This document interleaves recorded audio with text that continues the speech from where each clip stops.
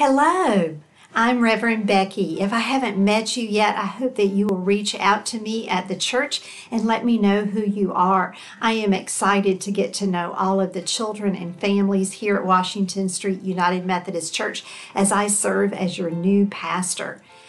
I wanted to share with you today because I'm excited about our fall festival that will be held in our parking lot this afternoon as we celebrate Halloween together. Are you excited about Halloween?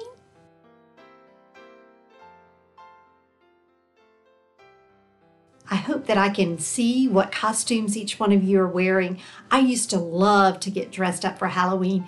Truth be told, I still like dressing up.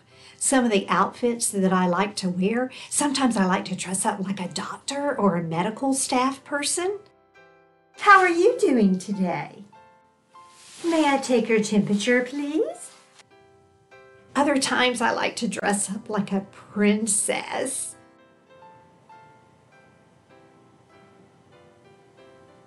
And I like to be funny and dress up like a clown sometimes.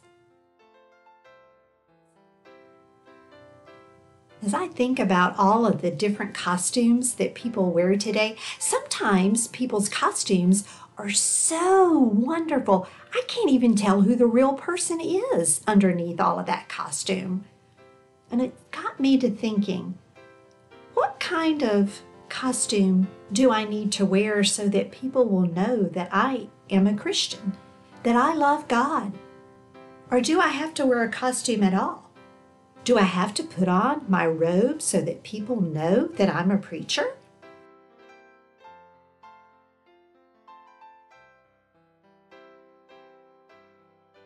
I was thinking about this when I was reading in my Bible in the New Testament. There's a book called Colossians written by the Apostle Paul. And in that book, he tells us what we're supposed to wear so that other people will know that we are Christians. Listen to what he wrote. In Colossians chapter 3, he says, "As God's chosen ones, holy and beloved, clothe yourselves with compassion, kindness, humility, meekness, and patience." Now, those aren't things that we can put on like clothes that we wear, but they're the way we treat other people. In the church services right now, I'm preaching a sermon series on what Paul calls the fruits of the Spirit. These same kind of things that describe the way we act and the way we treat other people. Things like love and joy, peace and patience, generosity, kindness, faithfulness, gentleness, and self-control.